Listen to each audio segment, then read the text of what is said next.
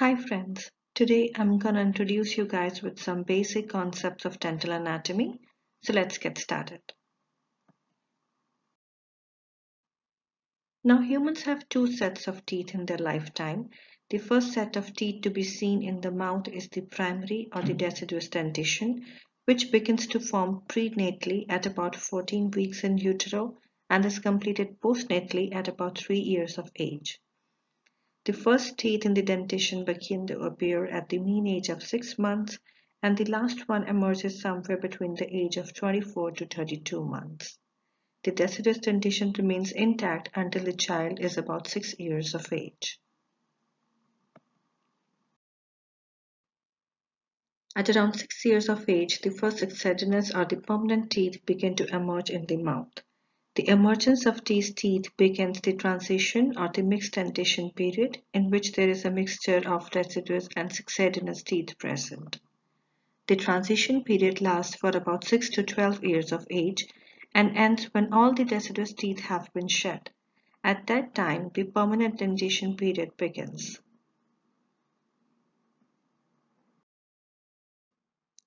Now, there are some tooth numbering systems used for ease.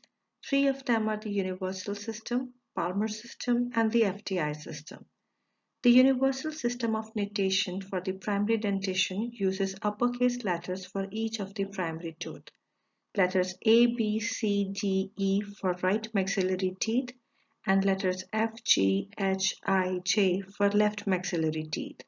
Letters K, L, M, and O for left mandibular teeth, and letters P, Q, R, S, T for right mandibular teeth.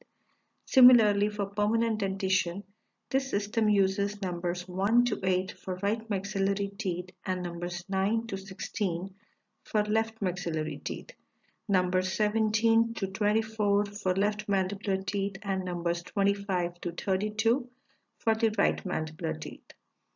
Next one is the Palmer system, in which the arches are divided into quadrants and each tooth is given a specific letter and number despite of the side and jaw it is in.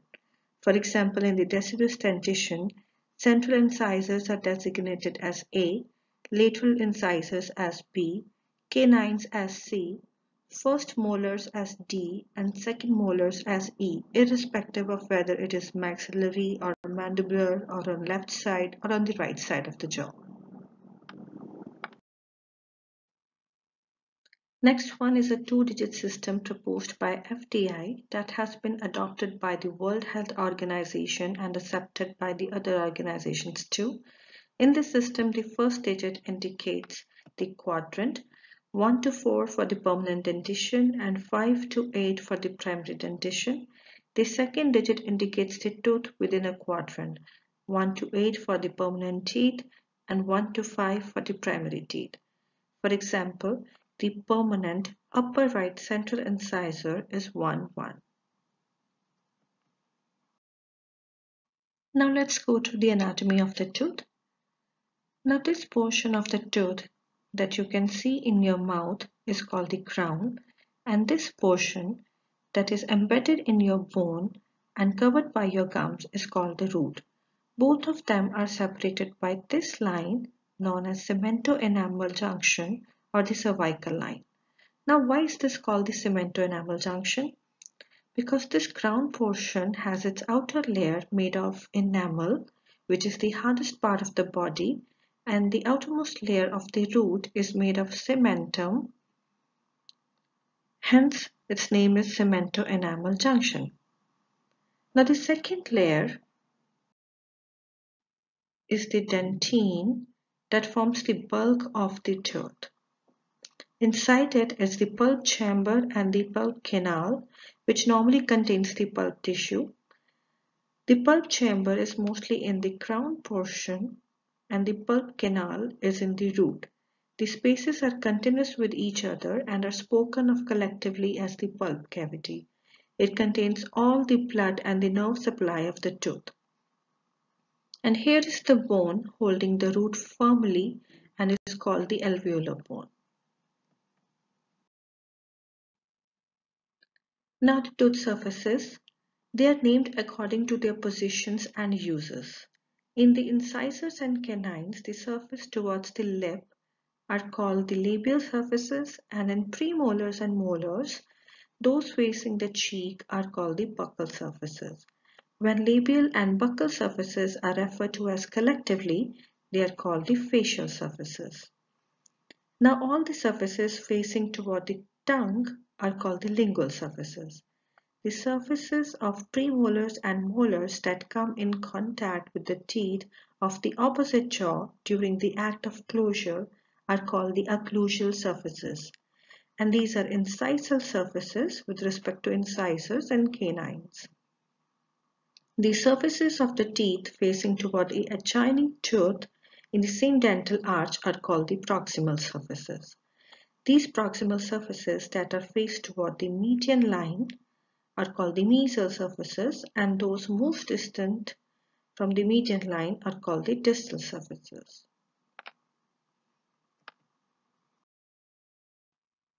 Now let's go through some of the other landmarks of the tooth.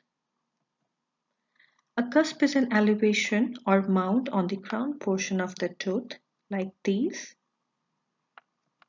A tubercle is a smaller elevation on some portion of the crown produced by an extra formation of enamel.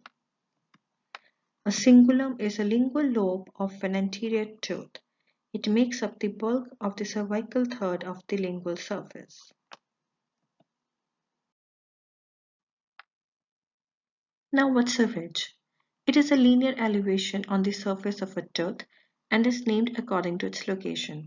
For example, if it is on the buccal surface of the tooth, that is the surface pointing toward the cheek, it is known as buccal ridge. If it is on the incisal surface, it is the incisal ridge. And if it is on the margin of the tooth, it is called the marginal ridge. Now marginal ridges are the rounded borders of enamel that form the mesial and distal margins of the occlusal surfaces of premolars and molars, as well as the mesial and distal margins of the lingual surfaces of incisors and canines. Triangular ridges descend from the tips of the cusps of molars and premolars towards the central part of the occlusal surfaces. Now when a buccal and a lingual triangular ridge join, they form a transverse ridge. The oblique ridge is a ridge crossing obliquely the occlusal surfaces of maxillary molars and formed by the union of triangular ridge of distobuccal cusp and the distal cusp ridge of mesiolingual cusp.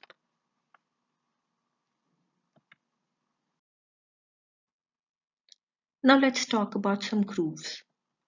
A developmental groove is a shallow groove or a line between the primary parts of crown or root. As you can see here, this is the main developmental groove here.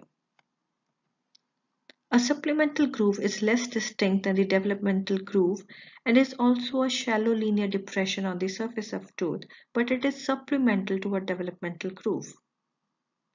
Like here, you can see it is a supplemental groove. The buccal and lingual grooves are the developmental grooves found on the buccal and lingual surfaces of posterior teeth.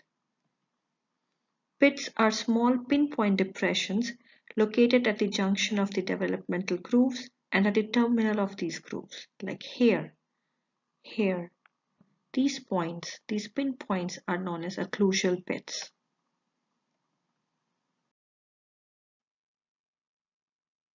A lobe is one of the primary sections of formation in the development of crown.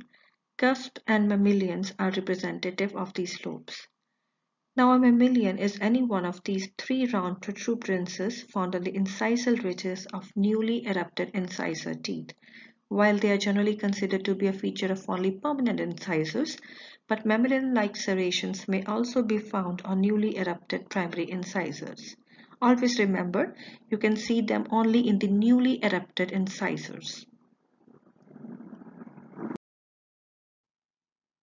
Now let's talk about line angles. A line angle is formed by the junction of two surfaces and derives its name from the combination of those two surfaces that join. Now for anterior teeth, there are 6 line angles.